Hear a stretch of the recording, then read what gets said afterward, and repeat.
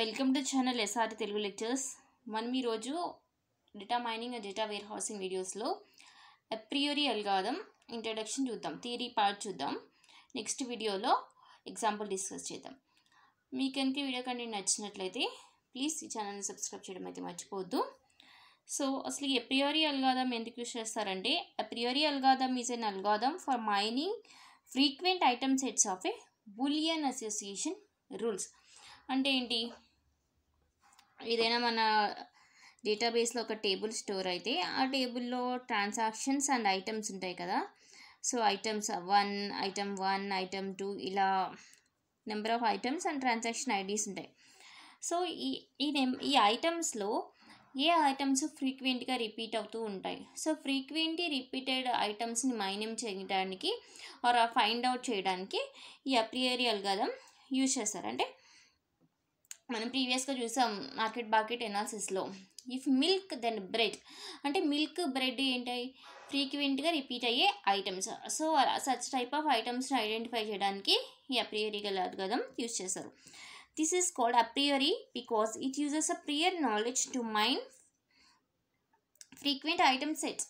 So అప్రియోరీ అని ఎందుకు అంటున్నాము, ప్రియర్ ముందు నాలెడ్జ్ని ఇది యూజ్ చేసుకుంటుంది ఐటమ్ సెట్స్ని ఫైండ్ అవుట్ చేయడానికి. ఎలాగా అంటే ఇక్కడ మనం ఐటమ్ సెట్స్ జనరేట్ చేస్తాం. సపోజ్ మనం LK item set generate చేయాలనుకోండి, LK-1 నాలెడ్జ్ని యూజ్ చేసుకుంటున్నాం. సో LK-1 నాలెడ్జ్ని యూజ్ చేసుకుని LK సెట్ని జనరేట్ చేస్తున్నాం. అంటే ఇది ఏం చేస్తుంది, ప్రీవియస్గా ఉండే నాలెడ్జ్ని యూజ్ చేసుకుంటుంది. అందుకని ఇది అప్రియోరీ అల్గారిథం అని అంటారు అనమాట. సో అప్రియోరీ అని ఎందుకంటారు, ప్రీవియస్ నాలెడ్జ్ యూజ్ చేసుకుని ఫ్రీక్వెంట్ ఐటమ్ సెట్స్ని జనరేట్ చేస్తుంది కాబట్టి అప్రియోరీ అల్గారిథం అంటారు. So అప్రియోరీ algorithm uses iterative method of layer by layer search. అంటే ఇటరేటివ్ మెథడ్ అంటే సేమ్ ప్రొసీజర్ రిపీట్ అవుతూ ఉంటుంది లేయర్స్ వైజ్గా. అంటే first L1, next L2 and so on up to LK. So ఇలా లేయర్స్ వైజ్గా ఈ అప్రియోరీ అల్గారిథం ఇటరేటివ్గా ఎగ్జిక్యూట్ అవుతూ ఉంటుంది. అంటే ప్రతి ఐటమ్ సెట్కి సేమ్ ప్రొసీజర్ రిపీట్ అవుతూ ఉంటుంది. అది level by level, L1, L2, L3 and so on up to LK ఇలా ఐటమ్ సెట్స్ని జనరేట్ చేస్తుంది. So based on minimum support value the frequent item set is recorded as L1 and then it is pushed forward layer by layer. So minimum support count base చేసుకుని first item set L1 item set create అవుతుంది. So ఆ L1 item set next item set generations కోసం push చేస్తారు next the frequent 2 item set is generated by frequent 1 item set L1. So first minimum support count use చేసుకుని frequent 1 item set L1 generate చేస్తారు. దాన్ని use చేసుకుని frequent item set 2 generate చేస్తారు. ఈ process repeat అవుతూ ఉంటుంది మనకి required LK item sets generate అయ్యేంత వరకు. So finally frequent K+1 item set LK+1 item set is generated. Last step LK+1 L1 దగ్గర స్టార్ట్ చేసి LK+1 ఐటమ్ సెట్ జనరేట్ అయ్యేంత వరకు ఈ ప్రాసెస్ అనేది రిపీట్ అవుతూ ఉంటుంది. Until frequency can no longer bound in item set LK. అంటే next ఇంకా ఫర్దర్గా మనం ఐటమ్ సెట్స్ డివైడ్ చేయడానికి డెరైవ్ చేయడానికి వీలు లేనంత వరకు ఈ ప్రాసెస్ అనేది రిపీట్ అవుతూ ఉంటుంది. సో ఈ అప్రియోరీ అల్గారిథం అనేది మెయిన్గా 2 స్టెప్స్ని యూజ్ చేసుకుంటుంది. ఏంటంటే అవి joint steps and pruning step. Joint steps అంటే ఏంటంటే ఇది step generates K+1 item sets from K item sets by joining each item with it self. So previous item sets use చేసుకుని నెక్స్ట్ ఐటమ్ సెట్స్ని జనరేట్ చేస్తుంది.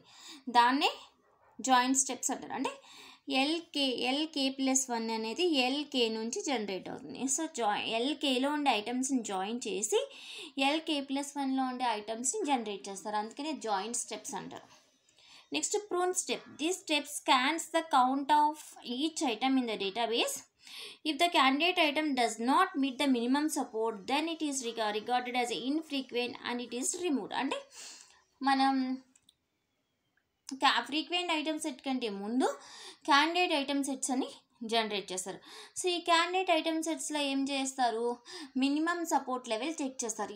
ఏ candidate item అయితే ఈ candidate item సెట్స్లో ఏ candidate అయితే minimum support count satisfy చేయదో దానిని ఆ candidate item sets నుంచి remove చేస్తారు. అంటే మన క్యాండిడేట్ ఐటమ్ సెట్ యొక్క సైజ్ తగ్గించడానికి ప్రూనింగ్ చేస్తారనమాట.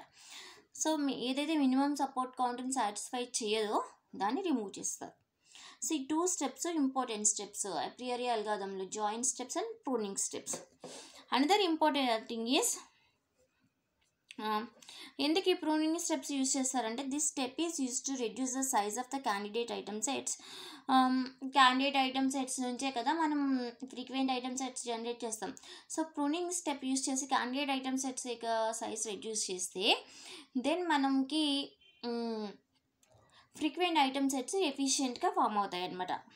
ఓకే, నెక్స్ట్ ఇంకా మన అప్రియరీ అల్గారిథం యొక్క ఎఫిషియన్సీని ఇంప్రూవ్ చేయడానికి అప్రియరీ ప్రిన్సిపల్ అనేది యూజ్ అవుతుంది. అప్రియరీ ప్రిన్సిపల్ అంటే ఏంటంటే if an item set is ఫ్రీక్వెంట్స్ then it's all non empty subsets also frequent.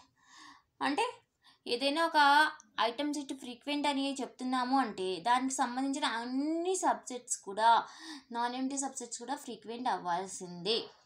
అది అప్రియరీ ప్రిన్సిపల్. అంటే సపోజ్ ఇప్పుడు I1, I2, I3 ఇది ఫ్రీక్వెంట్ ఐటమ్ సెట్ అని అనుకుందాం. సో దీనికి నాన్ ఎంప్టీ సబ్సెట్స్ ఏమొస్తాయి, I1, I2, I1, I3, I3, I1, I1, I2, I3. So ఇవి కదా non empty subsets of this item set. So ఎప్పుడైతే మనం ఈ item set frequent item set అని అంటున్నామో ఈ ఫ్రీక్వెంట్ ఐటమ్ సెట్ యొక్క all non empty subsets also frequent. So ఇది a priori principal. మనకి ఇది నెక్స్ట్ ఎగ్జాంపుల్లో బాగా యూజ్ అవుతుంది.